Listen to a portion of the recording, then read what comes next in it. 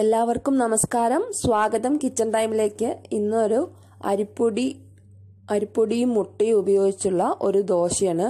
മധുരത്തിലുള്ള ഒരു ദോശ, കുട്ടികൾക്കൊക്കെ ഇഷ്ടപ്പെടുന്ന ഒരു ദോശയാണ്. ഇത് ബ്രേക്ക്ഫാസ്റ്റ് ആയിട്ടും നമുക്ക് കുട്ടികൾക്ക് കൊടുത്തുവിടാം. അതേപോലെ വൈകുന്നേരങ്ങളിലൊക്കെ ഉണ്ടാക്കി കൊടുക്കാനും നല്ല അടിപൊളി ടേസ്റ്റുള്ള ഒരു ദോശയാണ്. അപ്പോൾ ഞാനിവിടെ ഇത് ഉണ്ടാക്കാൻ വേണ്ടിയിട്ട് അരിപ്പൊടിയാണ് എടുത്തിരിക്കുന്നത്. ഇതിപ്പോൾ പത്തിരി പുട്ടൊക്കെ ഉണ്ടാക്കണം, പൊടിനൂല് പുട്ടൊക്കെ ഉണ്ടാക്കണം, ഇടിയപ്പമൊക്കെ ഉണ്ടാക്കണം അരിപ്പൊടിയാണ് ഇത് എടുത്തിരിക്കുന്നത്. ഏത് അരിപ്പൊടി വേണമെങ്കിലും എടുക്കാം. പിന്നെ ഒരു മുട്ട എടുത്തിട്ടുണ്ട്. പിന്നെ വേണ്ടത് നമുക്ക് ഇതിന് മധുരം വേണം. മധുരത്തിന് പഞ്ചസാരയാണ് ഞാനിവിടെ എടുത്തിരിക്കുന്നത്. മധുരം കുട്ടികൾക്ക് നമുക്ക് നോക്കിയിട്ട് മധുരം നോക്കിയിട്ട് വേണ്ടതിനനുസരിച്ചിട്ട് എടുക്കാം. ഇതൊരു 2-3 സ്പൂണൊക്കെ വരും. അപ്പോൾ മുട്ട ഞാൻ ആദ്യം ഒരു പാത്രത്തിലേക്ക് പൊട്ടിച്ചൊഴിച്ചിട്ട് അതിനെ നമ്മൾ ആദ്യം ചെയ്യേണ്ടത് ബീറ്റ് ചെയ്തെടുക്കണം. നന്നായിട്ടൊന്ന് ഇളക്കി യോജിപ്പിക്കുക. 1 കപ്പ് വെള്ളം എടുത്തിട്ടുണ്ട്. അപ്പോൾ ഞാനിതിലേക്ക് മുട്ട പൊട്ടിച്ചത് ഒഴിച്ചൊന്ന് കലക്കാൻ പോവാണ്. അപ്പം നന്നായിട്ട് കലക്കി യോജിപ്പിക്കുക. അതിനുശേഷം നമുക്ക് അരിപ്പൊടി കൂടി ഇട്ട് കൊടുക്കാം, വിസ്ക് കൊണ്ടോ അല്ലെങ്കിൽ സ്പൂൺ കൊണ്ടോ. അപ്പോൾ ഞാനിതിവിടെ അളവ് എടുത്തിരിക്കുന്നത് കപ്പ് അളവല്ല, കയ്യിൽ നമ്മൾ കൂട്ടാനൊക്കെ എടുക്കണ കയ്യിലിൻ്റെ ആ ഒരു കയ്യിൽ കൊണ്ടാണ് അളവെടുത്തിരിക്കുന്നത്. 2 കയ്യിൽ ആണ് എടുത്തിരിക്കുന്നത്.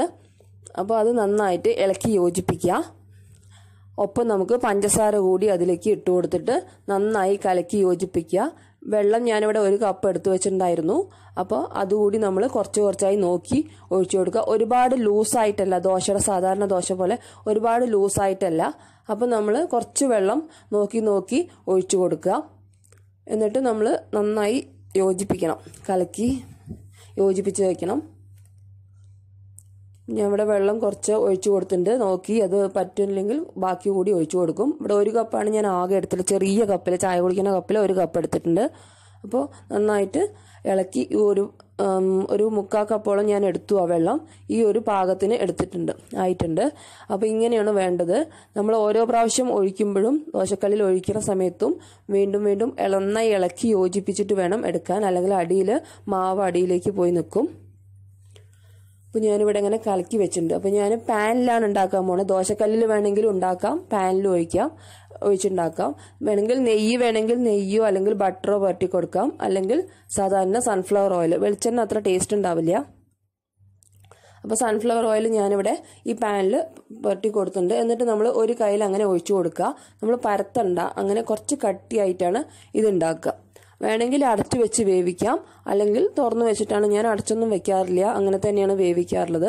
ഇപ്പോൾ ഞാൻ ഇവിടെ പച്ചവെള്ളം ഒഴിച്ചിട്ടാണ് അത് കലക്കിയിരിക്കുന്നത്. നമുക്ക് ഇളം ചുടുവെള്ളം എടുക്കുകയാണെങ്കിൽ കുറച്ചുകൂടി ഒന്ന് സോഫ്റ്റ് ആയിട്ട് കിട്ടും. ഇതുമ്പോൾ സോഫ്റ്റൊക്കെയാണ്. അപ്പോൾ ഇങ്ങനെ ഒരു ഇതായി നമ്മൾ ഇനി അത് ഒരു ഭാഗം ആവുമ്പോൾ നമുക്ക് അടുത്ത വശവും മറിച്ചിട്ട് കൊടുത്ത് നമ്മൾ വേവിക്കുക. ഇത് ഏകദേശമായി. അപ്പോൾ ഞാൻ ഇതിനെ മറിച്ചിടാൻ പോവാണ്. അപ്പോൾ പതുക്കെ നമ്മൾ അതൊന്ന് എണ്ണ വെച്ചിട്ടുണ്ടല്ലോ, അതുകൊണ്ട് നന്നായിട്ട് അപ്പുറത്തേക്ക് തന്നെ വിട്ടു വന്നിട്ടുണ്ടാവും. അപ്പോൾ ഇതിനെ മറിച്ചിട്ടിട്ട് അപ്പുറ വശവും നന്നായി ചൂടാക്കി വേവിച്ചെടുത്ത് മാറ്റി. അപ്പോൾ അതേപോലെ തന്നെ ഞാൻ വീണ്ടും ബാക്കി കലക്കി വെച്ചിട്ടുള്ള മാവും ഇതുപോലെ തന്നെ എണ്ണ തേച്ച് ഓരോ പ്രാവശ്യവും എണ്ണ നന്നായി തേച്ച് കൊടുക്കുക. എന്നിട്ട് ഓരോ കയ്യിൽ വീതം ഒഴിച്ചു കൊടുത്തിട്ട് വേവിച്ചെടുക്കുക. തിരിച്ചും മറിച്ചു വിട്ടിട്ട് വേവിച്ചെടുക്കാം. കുറച്ച് ഒഴിച്ചു കഴിയുമ്പോഴേക്കും കുറച്ച് ഇങ്ങനെ ഇതുപോലെ വന്നിട്ടുണ്ടാവും, ഇങ്ങനെ കുറച്ച് ബബിൾസ് പോലെ വന്നിട്ടുണ്ടാവും. അപ്പോൾ അങ്ങനെ ആകുമ്പോൾ അത് വെന്തു, ഏകദേശം ഒരു വശം ആയിക്കഴിഞ്ഞു. അപ്പോൾ നമുക്ക് മറിച്ചിട്ട് വേവിക്കാം. അങ്ങനെ ഞാൻ ബാക്കിയെല്ലാം കൂടി ഇതുപോലെ തന്നെ ഇങ്ങനെ തിരിച്ചു മറിച്ചു വിട്ട് വേവിച്ച് എടുക്കുന്നുണ്ട്. ഇത് ഞാൻ കുട്ടിക്ക് ബ്രേക്ക്ഫാസ്റ്റ് ആയിട്ടാണ് കൊടുത്തു വിടാറുള്ളത്. അപ്പോൾ നമുക്ക് വൈകുന്നേരങ്ങളിൽ വേണമെങ്കിലും ഇത് ഉണ്ടാക്കി കൊടുക്കാം, മധുരമുള്ളതാണെങ്കിലും. അല്ല അതിന് പകരം ഉപ്പ് ഇട്ടിട്ട് വേണമെങ്കിലും, മധുരം വേണമെങ്കിൽ ഉപ്പ് വേണമെങ്കിലും ഇട്ട് ഉണ്ടാക്കി കലക്കി ചുടാം. കുട്ടികൾക്കൊക്കെ വളരെ ഇഷ്ടമായിരിക്കും.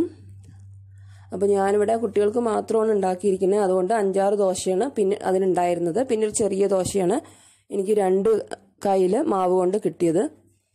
അപ്പോൾ എല്ലാവരും ഇഷ്ടപ്പെടുകയാണെങ്കിൽ ലൈക്ക് ചെയ്യുക, ഷെയർ ചെയ്യുക, കമൻറ്റ് ചെയ്യാൻ മറക്കരുത്. അതേപോലെ തന്നെ സബ്സ്ക്രൈബ് ചെയ്യാനും ഒപ്പം ബെൽ ബട്ടൺ അടിക്കാനും കൂടി മറക്കരുത്. അപ്പോൾ അടുത്തൊരു റെസിപ്പിയുമായിട്ട് വീണ്ടും വരാം. Thank you for watching.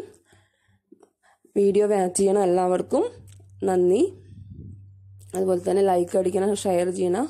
എല്ലാവർക്കും നന്ദി. പിന്നെ വീണ്ടും അടുത്ത ഒരു ഈസി ആയിട്ടുള്ള ഒരു റെസിപ്പിയുമായിട്ട് കാണാം.